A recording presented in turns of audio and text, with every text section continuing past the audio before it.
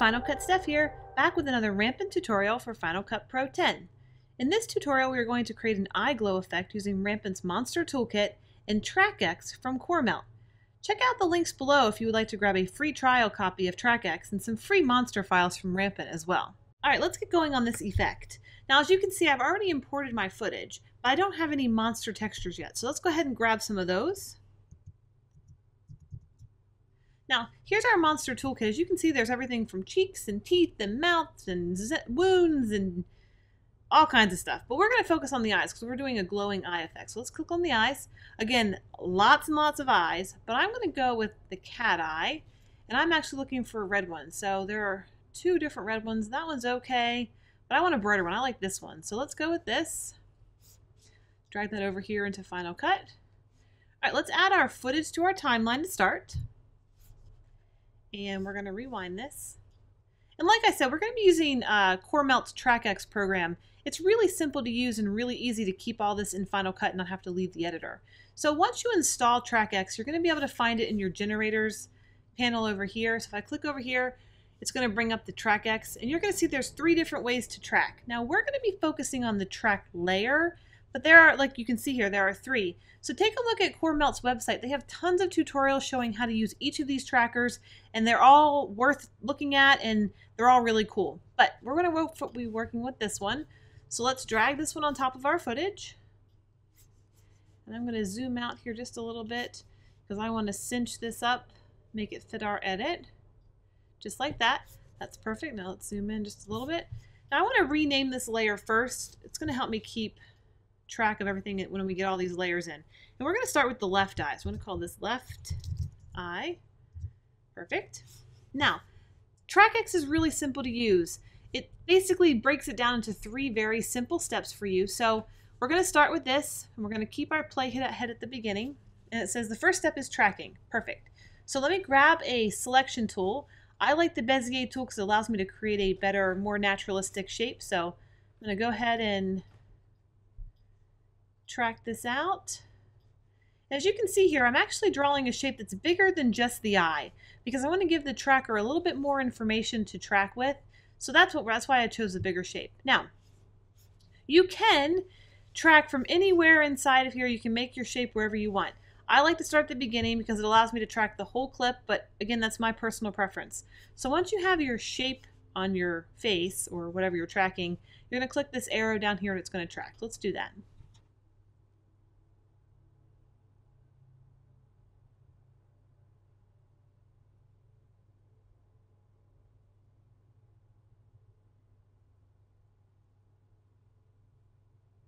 All right, so the track is done. So let's scoot this back. Now the next step is to put the surface in. And we're using the eye. So I'm going to click surface. I'm going to go back over here to generator. And this is where you're going to enter your image. So I'm going to click that. I'm going to go over here. I'm going to click on my eye. It's going to pop up. And it's going to say apply clip. So we want to click there. All right. So far, so good. Now we have to resize this. It's really easy. They have these little handles. The blue handles are going to resize the entire image, and then the green handles are going to work on perspective. Let's do the blue first. Let's shrink this in, and I'm going to zoom in a bit on this clip so we can see her eye a little more. And then let's get this there a little smaller. Now when I'm working with eyes on my actors, I like to try to keep the black part of their iris showing. I think it looks more natural, it looks a little better.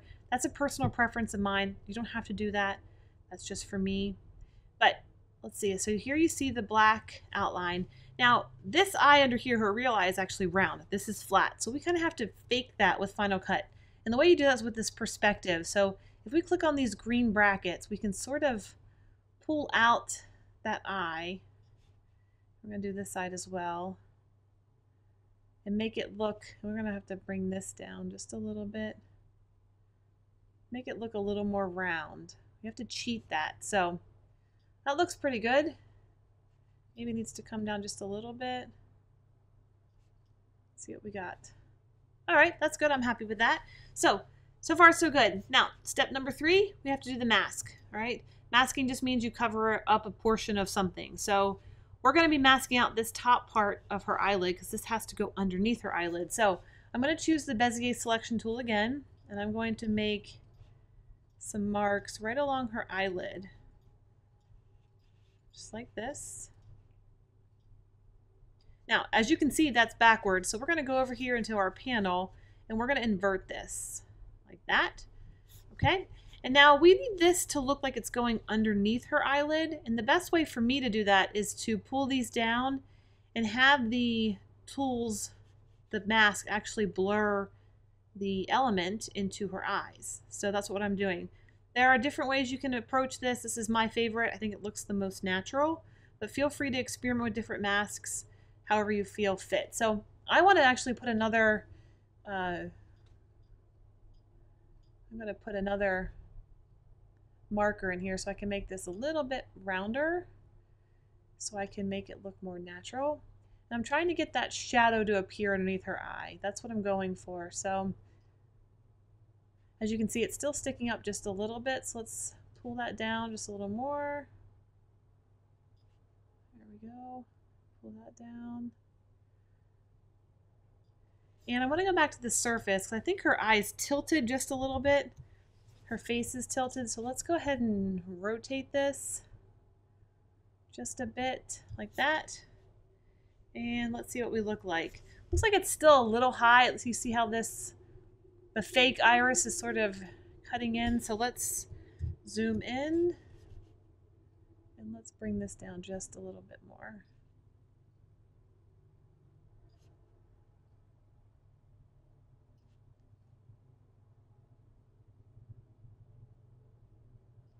All right, let's go ahead and zoom out of that. Hide the mask.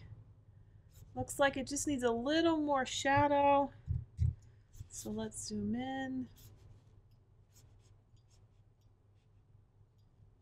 Click on our mask again. It's like a little bit here. All right, let's hide that and let's zoom out. There we go.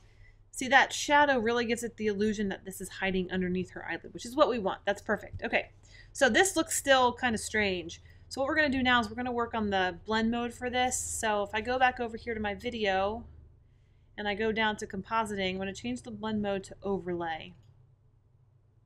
There we go. It actually looks like that is part of her eye. Perfect. All right, so the left eye is done.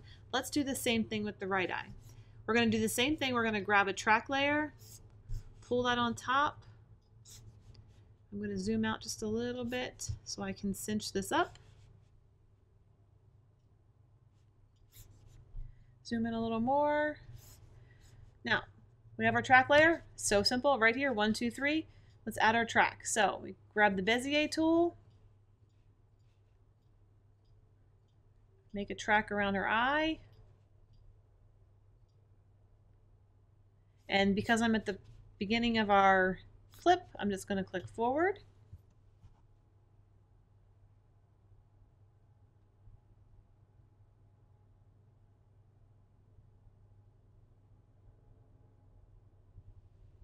All right, the track is done. Let's rewind this to the beginning.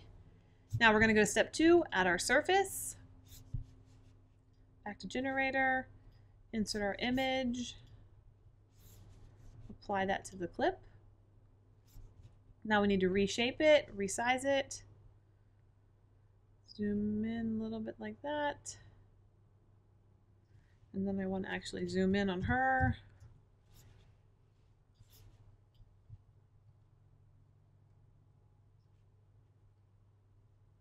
Let's position it up a little bit. Definitely need to make it a little bit smaller. All right, let's get that outline showing. And then we want to cheat the perspective just a little bit. So I have to bring it in some. All right, that looks pretty good. Maybe I need to move it a little.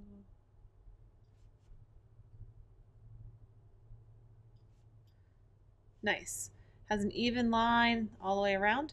Now I think, again, her head is turned a bit, so let's tilt this down.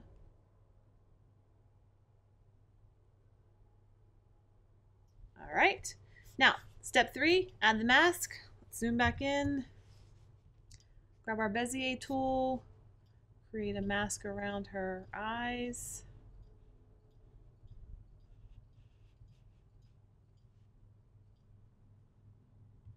We want to invert our mask.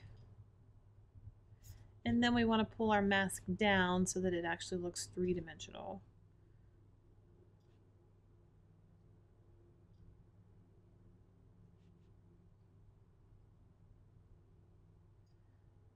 Now the blur on this is automatically set up. It has a default of 4. You can change that depending on what effect you're looking for.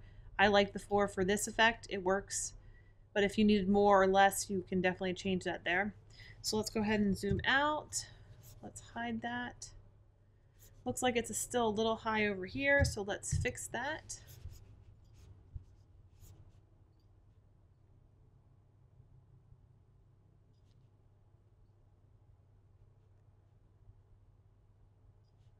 And I'm going to go ahead and add another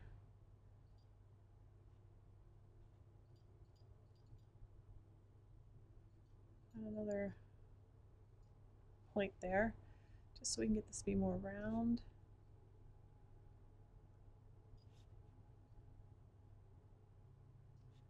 Still think it needs to come down just a little bit.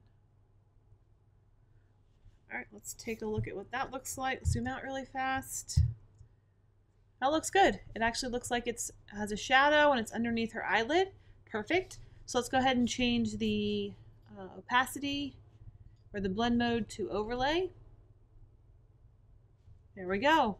It looks like her eyelashes and everything are on top of her eye, which is the way it's supposed to look. That's great. Now, let's go ahead and render this and see what we have so far.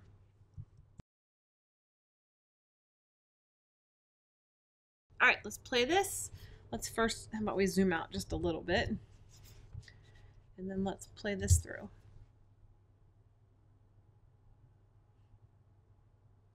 Looks good. So far, so good. Now you could stop here if you were going for this effect, but we actually want it to glow, so we're going to add a little bit more steps to this. Okay, so I'm going to go ahead and stop this. I'm going to rewind this to the beginning of our edit. And because we already have the tracking data, this part's a lot easier. We're going to now just be playing with blend modes, opacity, and we're going to add a few blurs here and there. So all we have to do for this is we're going to be copying these layers. So this is the first layer I'm going to copy. Remember, I'm just going to hold down Option, drag this up, and I'm going to rename this layer as well so I don't get confused. And this is going to be called Left Eye Blur. Okay, I'm going to scroll up here. Now I forgot to rename this layer, so let's go ahead and do that first. Let's name this Right Eye. And then I want to copy that one by holding down Option, drag it above, and copy. And let's go ahead and change that name to Right Eye Blur. Okay. Now what we're going to be doing is we're going to be changing the opacity in the blend modes, like I said. So let's start with the left eye. I want to go to video, and I want a little bit more white showing in her eyes because that's what happens when it glows. The way we're going to do that is we're going to change this to screen. And there you go. See, it pops. And let's go ahead and change the right eye blur to screen as well. And that pops out too. So far, so good. Now, it doesn't look natural, doesn't look realistic right now. So let's go ahead and add a blur to that and make it look a little bit more subtle. So to do that, I'm going to go over here to my effects panel, and I'm going to go down here to blur. And I'm going to be using the Gaussian blur. Again, feel free to use whichever blurs you like. It's fine by me. Drag this over top of your blur layer. Drop it on. All right, it applied the blur. Now, as you can see, the blur is really too much. So we're going to take that down from 50% to probably around 11. All right, that looks good. And let's do the same thing with the right eye. Let's drag our Gaussian blur over, drop it on. And then change the blur amount from 50 to 11. All right, now our layers look like they have a little bit of a glow. Looks nice. All right, that looks very nice. Now, to make this actual effect kind of look a little bit cooler, a little bit more interesting, we're going to add some keyframes. And we're going to be keyframing the opacity. So what we're going to do is we're basically going to go from 100% to 0%. So a nice fade in from no color to full color. And I want it to start, let's start at about, let's have full color about right here. I'm just picking a random spot. This would be specific to your edit depending on what you want your characters to do. But I'm going to put a mark here on my original footage. And then I'm going to backtrack this and say maybe I want the effect to start about here. I'm going to put another mark there. So now all we have to do is put our opacity keyframes in. So I'm going to start here where I want it to be 100%. I'm going to start on left eye first. I'm going to go over to my opacity and I'm going to click a keyframe. And then I'm going to put this all the way back to the original start, and this is going to be 0%. Okay? Very easy, very simple. And we're going to apply those keyframes to all these layers as well. So we're going to start with 100%. And then we're going to go back to 0%.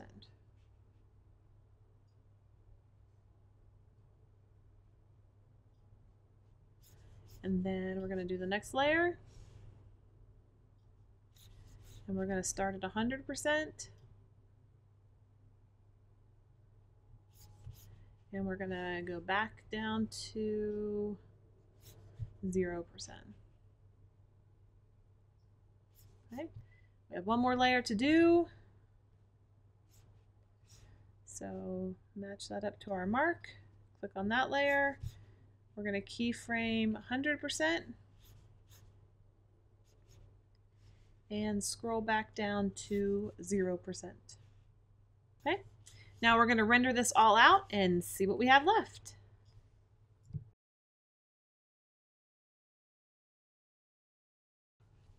All right, now that our render is done, let's go ahead and see our final product.